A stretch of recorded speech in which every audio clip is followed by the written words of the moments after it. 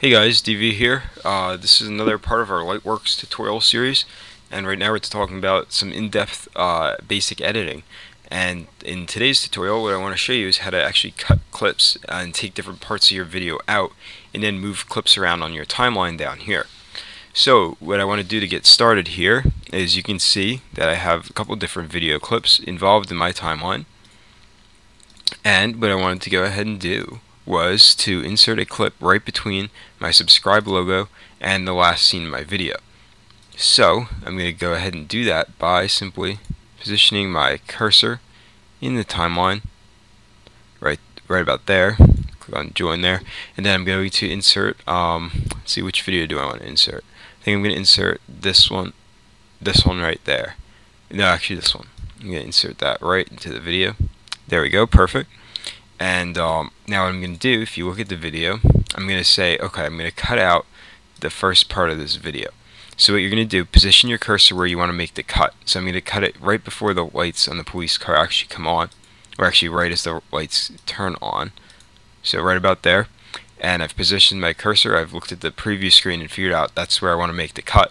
And what I do, I go down to the bottom here, and we haven't really talked about a lot of these tools yet in our videos, but that's coming in a later tutorial. And we want to go down here and click on the delete button. So if we click that, what it's going to do is going to split our clip. So we have the part that we don't want here, and then the part that we do want right over here. So then if you go right here, click on join, and then go here and I can click on, wait, hang on, what do I want to do? Oh wait, never mind, my bad. What I want to do is go ahead and using the left mouse button, click on MVI2596, which is the clip I want to get rid of, and just drag it off the timeline onto a blank spot of the screen and just drop it there. And then do the same for that associated audio track.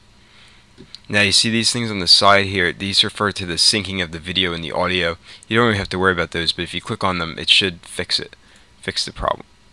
Actually, I don't even know what the problem is, but it doesn't matter because the audio is synced if you look at it.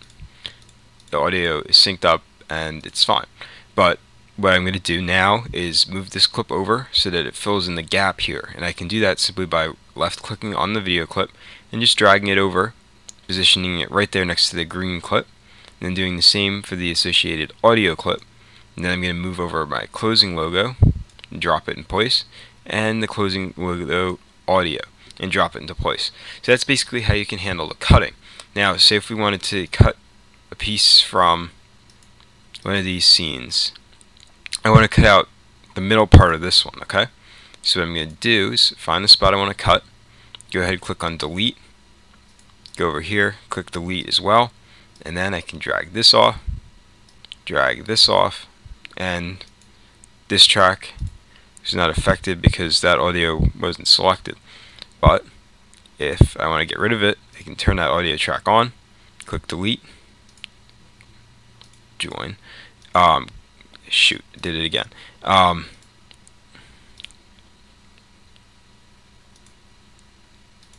that's better. Sorry. Click delete again, and then drag this off, and then I can slide over all these clips and the audio. If that happens to you, just make sure you click on join so it can allow you to move the clip over. Don't really know why it does that because it doesn't happen in any other program I've ever used, but that's something that Lightworks does. It's kind of annoying, but I've learned to live with it.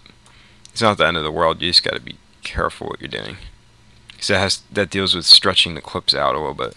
It's very annoying, but then just drag and drop.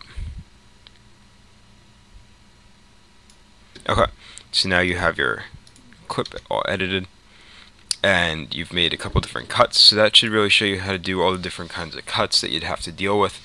And yeah, another option, if you cut the video like right about here, right?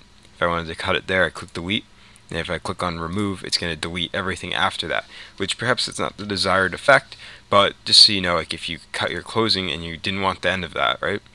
Delete, remove, and then it's gone, and then you don't have to worry about dragging it off the timeline and whatnot. So hopefully that helps a little bit, clears up some issues you might have had with cutting and some different editing effects. Don't forget to subscribe, guys. There's more coming.